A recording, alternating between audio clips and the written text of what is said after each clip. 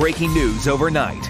Gunfire inside a Brevard County Walmart, leaving a man dead. This morning, we're learning the violence unfolded just feet away from customers, but deputies believe they do have the shooter in custody. This all happened just after 8:30 last night inside the store on Merritt Island Causeway. Ezzy Castro is there live for us this morning. So, Ezzy, everyone inside had to evacuate. Justin, this was a very scary situation last night. Customers were inside that Walmart when all of this happened, and deputies tell us that they believe the person who pulled the trigger is now in custody. A Sunday night turned into a deadly crime scene inside this Walmart on East Merritt Island Causeway.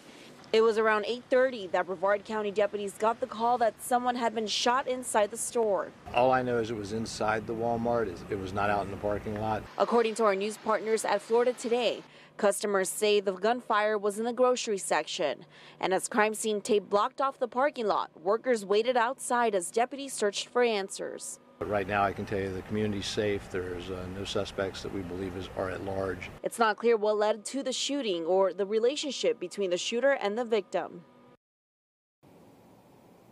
And so far, deputies have not released the names of the suspect or the victim at this time, but they did tell us they are going to release another update later on in just a couple of hours. As soon as we learn more, we will let you know. Live in Brevard County, Ezzy Castro, Getting Results, News 6.